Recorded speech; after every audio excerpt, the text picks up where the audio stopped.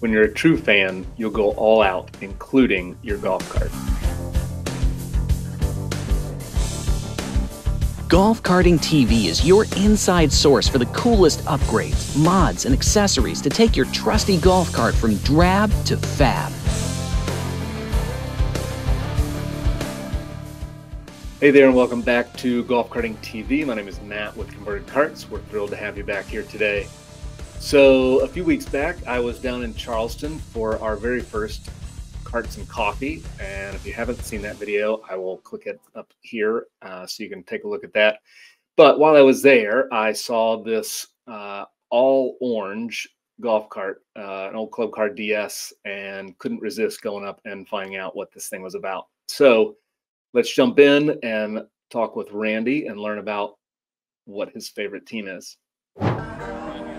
Hey, this is Matt with GolfCartingTV. I'm here with Randy. He's got this awesome DS, Tennessee Volunteers.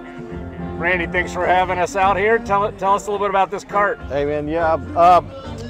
Some of the work was already done by my buddy Matt Smith. He's a fellow Vol, a good old Tennessee fan. So I fell in love with it, bought it off of him, and then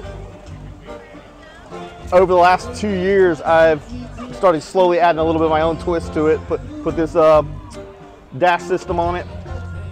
Just actually in the middle of still bolting it up, you'll see I only have 2 or 3 bolts on here because I want to put on a couple of accessories later.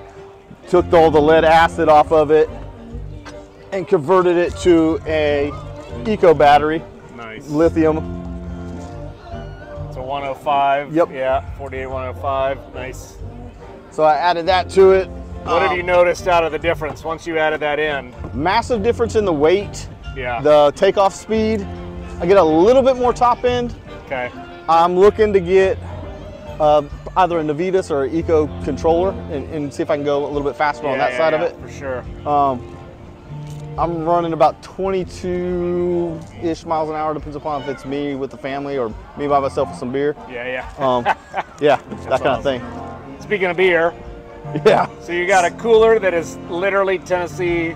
You gotta dress it up. So I found that thing in a Costco in Knoxville.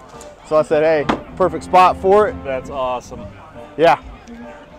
And are you a fisherman, or is this just for holding flags? This is twofold. I got a huge Tennessee flag, of course, on the back, but then my boys will take this to the dock because we live right on the water, and they'll throw fishing poles on the back of it. Kind of a dual purpose deal. That's awesome. Yeah.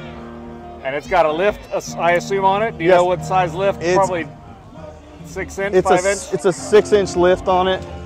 I think it's all Mad Jack stuff on there. Yeah. That's awesome. Yeah, it's been fun. Soft touch steering wheel. Yep. That's beautiful. Nice, man. Well, thanks for giving us a quick shout out, quick view of your cart. It's awesome. Appreciate it. Nice meeting you. I love seeing how people customize their golf carts whenever they've got some sort of passion. In this case, an alma mater.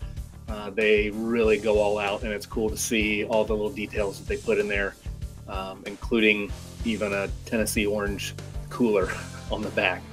So great stuff. Hope you enjoyed watching that, and hopefully you'll be back with us next week at noon on Wednesday every week. Be sure to like, subscribe, share, do all those great things so you don't miss an episode. We'll see you back here next week.